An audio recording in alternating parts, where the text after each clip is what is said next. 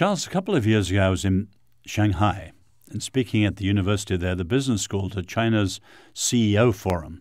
And at the end of a fascinating day, the dean walked back from the dinner to the lecture hall with me, and he said this. He said, "What am I missing?"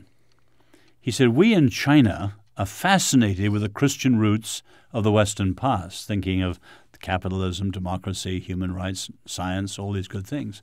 He said, "We in China are fascinated with the Christian roots of the Western past, but you're cutting off your roots. What am I missing?" If you look at the church in the modern world, the church, thank God, is exploding around the less developed world, the so-called global south, sub-Saharan Africa, Latin America, China, but doing appallingly badly in the West. We have lost Europe for the time being. Very secular.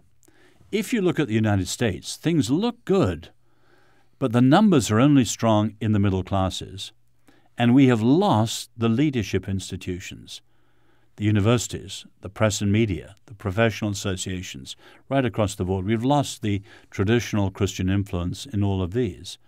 And so you can see we are not doing well, and much of the church that looks flourishing is in fact incredibly worldly at all sorts of points. So I would say we truly need Reformation revival. We're at a place that Martin Luther would have described as Babylonian captivity.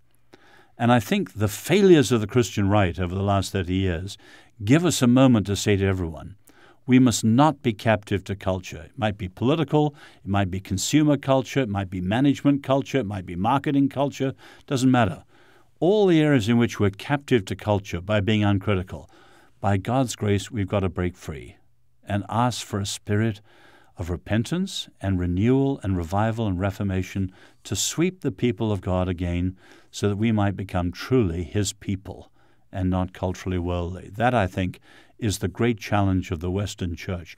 Can we have a faith with integrity that prevails against the teeth of the worldliness of our modern world?